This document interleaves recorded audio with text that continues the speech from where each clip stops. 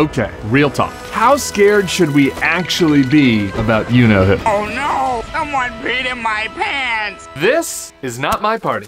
Brought to you by the Bulwark. This week, there's been a rash of news stories from people who desperately want America to care about the threat of Trump. You need to wake up. Neoconservative scholar Robert Kagan wrote, "A Trump dictatorship is increasingly inevitable." David Frum, a George W. Bush speechwriter, wrote in The Atlantic that if Trump wins, our government would cease to function. And Liz Cheney is on a book tour where she raised the alarm that if Trump is elected, he would never leave. She said it may be the last election you ever vote in. A vote for Donald Trump may mean the last election that you ever get to vote in. I have some concerns. Now let's just appreciate that these aren't a bunch of resistance libs and pink pussy hats talking about how fascism is coming. These are titans of old-line conservatism. And by the way, they're just echoing what Trump's own staff is saying they plan to do. Subvert norms, dismantle the rule of law, and use the levers of government to exact vengeance against their political enemies. A dictatorship masquerading as a democracy. Before every election, we hear the old cliche that this is the most important of our lifetime. But never before have prominent people legitimately argued that it could be the last election of our lifetime. So yeah, this is different. Yeah, that sounds really bad. This probably leaves most of you with two questions. One, how scared do we really need to be? And two, how do we convince people in our lives that don't recognize the threat to wake up? Well, to answer question one, pretty fucking scared. Zombie apocalypse and end of America? Probably not, but there are certain horrible things we know would happen. Trump and his friends would act lawlessly with no consequence. Their political opponents would be targeted. There would be unprecedented domestic terror threats from emboldened MAGA radicals and probably some extremists who oppose Trump. Immigrants would go through hell. Ukraine would be fucked. And the Western alliance that has undergirded almost a century of peace and prosperity might just break. People in the military would be given illegal and immoral orders to target citizens. And yeah, Trump would at least try to stay in power again. That's terrifying. So yeah, pretty bad. But then after that, does he become a dictator? Is he Hitler? Well, I don't know about all that. Trump does have a pathological need for affirmation. Will you please like me? Another election would have to happen in 4 years. People would likely hate him even more then than they do now. So there could be a long, painful path out. You can imagine a tiny ray of hope if you really squint. But the fact that I can't say it with certainty, that there's even a small chance that the worst could come to pass, is just not worth the risk. Don't even think about it. Which takes us to number two. Studies are showing that a lot of people are tuning this stuff out. So all of us need to communicate to the tuner-outers in our lives. Not with judgment, not with paranoid Hitler comparisons, but with persistence and logic and facts about the threat in front of us. I can't wait for goddamn Christmas. Certain groups, like young progressives mad about what's happening in Israel, will respond to certain arguments. And different groups, like dads who read the Wall Street Journal, will respond to different arguments. I'll try to provide examples and information that could reach everybody in the year ahead. That would be helpful. But let's just start here for the dads. If a godfather in neoconservatism, and George W. Bush's speechwriter, and the daughter of Dick Cheney, who's a pretty staunch conservative in her own right, all think that there's even a chance that electing Trump makes the government that undergirds our capitalist system collapse, maybe you should heed their warnings and just recognize that Trump is not a risk worth taking. Fool me twice, shame on me. See you next week for more Not My Party.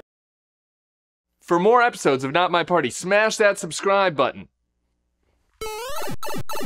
And scan right here to subscribe on Snapchat, where you can get the episodes first and all the Not My Party content you desire.